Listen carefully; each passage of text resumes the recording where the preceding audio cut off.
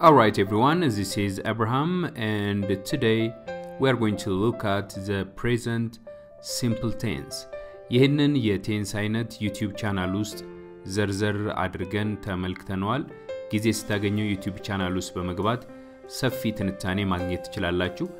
ግን እንደ የመነሻ ሐሳብ ልሰጣችሁ እሞክራለሁ። present simple tense ምን አይነት ፎርም አለው ምን አይነት ፋንክሽን አለው የሚለውን እስቲ ቀለል ባለ መልኩ በዚህ ክላስ ለመመልከት ሞክር። እንግዲህ ቴንስ የጊዜ መግለጫ ነው። አረፍተ ነገር ውስጥ ትላንትና የተካሄደውን ነገር የምንገልጽበት እንደገና ደግሞ ዛሬ ያለውን ወደፊት ደግሞ ሊካሄድ ያለውን ነገር የምንገልጽበት እሱ ቴንስ በመባል ይጠራል። ስለዚህ ይሄ ቴንስ ደግሞ ምን አለው አረፍተ ነገር ውስጥ ፎርም አለው የራሱ የሆነ ቅርጽ አለው። ኦኬ ቅርጹ ሳብጀክት okay ሲደመር በመቀጠል የሚመጣው ደግሞ v1 form of the verb ነው። ይቺ v1 form of the verb ነች እንግዲህ simple present verb በመባል ትታወቃለች። okay simple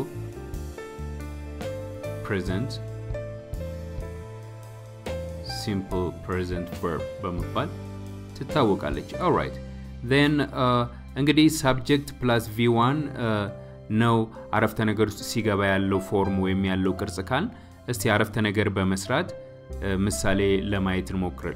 he goes to school ብል he goes to school every day ብል ይቺ goes የምትለዋ ግስ simple present verb በመባል ትታወቃለች። ይሄ he የሚለው ደግሞ subject ነው። ኦኬ subject ነው። then ይችኛዋ goes ደግሞ simple present verb በመባል ትታወቃለች ማለት ነው። ግን we ያረፍተ ነገሩ ባለቤት we ሲሆን we go to school እንላለን። ለምን ያረፍተ ነገሩ ባለቤት ብዙ ከሆነ ፕሉራልን ስለሚያሳይ ወይም ደግሞ ብዙ ቁጥርን ስለሚያሳይ go ነው እንጂ goes የሚለውን ስለማንጠቀም ነው። አሁን እዚህ ጋር አንድ ነገር እንድናስተውል ያስፈልጋል። note when the subject is third person singular number. okay when the subject is third person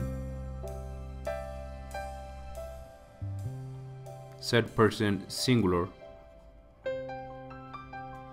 third person singular number. okay the verb add is or es to the verb.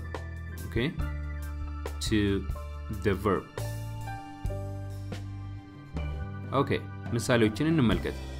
ለምሳሌ he ካልን go ነው goes ምንለው goes ነው ምንለው አያችሁ ይሄ ነው የሚለው go የሚለው verb esን ጨመረ ነው የሚለው then she ካልን ደግሞ she goes ነው ምንለው okay እንደገና ደግሞ it ካልን it goes ነው ምንለው ለምን እነዚህ he she it የሚባሉት third person singular subject ስለሆኑ ማለት ነው። okay ለምን I ካልን ደግሞ ምንድነው ምንለው go ነው ምንለው okay I go then we go ነው ምንለው then you go okay then they go ነው ምንለው why because እንደዚህ I we you እና they የሚባሉት እነዚህ ሳብጀክቶች የአረፍተ ነገሩ መጀመሪያ ሆነው ነገር ግን ፕሉራል ስለሆኑ ማለት ነው። ኦኬ then ሌላ ምሳሌም ደግሞ ለማየት እንሞክር። ለምሳሌ drink በሚለው he drinks እንላለን። ኦኬ then she drinks እንላለን። ኦኬ then it drinks እንላለን።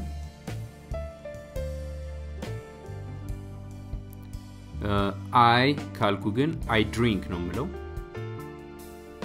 okay we ካልን ደግሞ we drink ነው ምንለው drinks አንልም ኦኬ እንደገና ደግሞ you ካልን you drink ነው የምንለው እንጂ drinks አንልም ኦኬ drink ይቺ s መጥፋት አለባት ሁለተኛው you we drink ነው የምንለው then በስተመጨረሻ they ካልኩ ደግሞ they drink ኦኬ አያችሁ ያረፍተ ነገሩ ባለቤት I we you they ሲሆን ግሱ ወይም ደግሞ simple present verb የሆነው ይሄ sን ወይም esን አይጨምርም ያረፍተ ነገሩ ባለቤት ደግሞ he she it ከሆነ ግሱ s ወይም በስተመጨረሻው ሌሎች ግሶች አሉ esን ይጨምራል ይሄንን እንደመነሻ እንድትወስዱት ያስፈልጋል ማለት ነው እንግዲህ ፎርሙ ይሄን ያህል አረፍተ ነገር ውስጥ እንደሆነ ካየን ከዛ በመቀጠል ደግሞ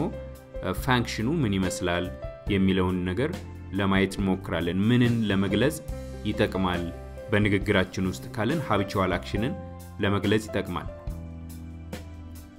habitual action ኦኬ habitual action ስንል ተደጋጋሚ የሆነ ድርጊት ለማለት ነው ተደጋጋሚ የሆነ ድርጊትን በአረፍተ ነገር ውስጥ የምንገልጸው በሲምፕል present tense ነው ለምሳሌ I always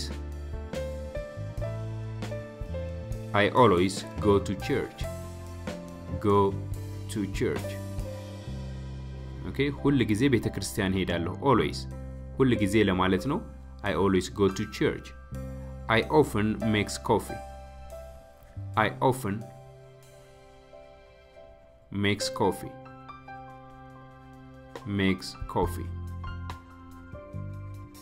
አያችሁ እቺ makes የምትለዋ simple present tenseን የምታሳየነች ስለዚህ ትርጉሞቹን ያረፍተ ነገሮችን ትርጉም ስንመለከት የመጀመሪያው ትርጉም I always go to church ሁሉ ጊዜ ቤተክርስቲያን ሄዳለሁ I often makes coffee በብዙውን ጊዜ ኦኬ ወይም በተደጋጋሚ ወይም ሁሉ ጊዜ እንደማለት ነው ብዙውን ጊዜ ምን አደርጋለሁ ቡና አፈላለሁ ነው የመጀመሪያው habitual actionን ወይም ተደጋጋሚ ድርጊትን ለመግለጽ ነው ሁለተኛው ደግሞ to describe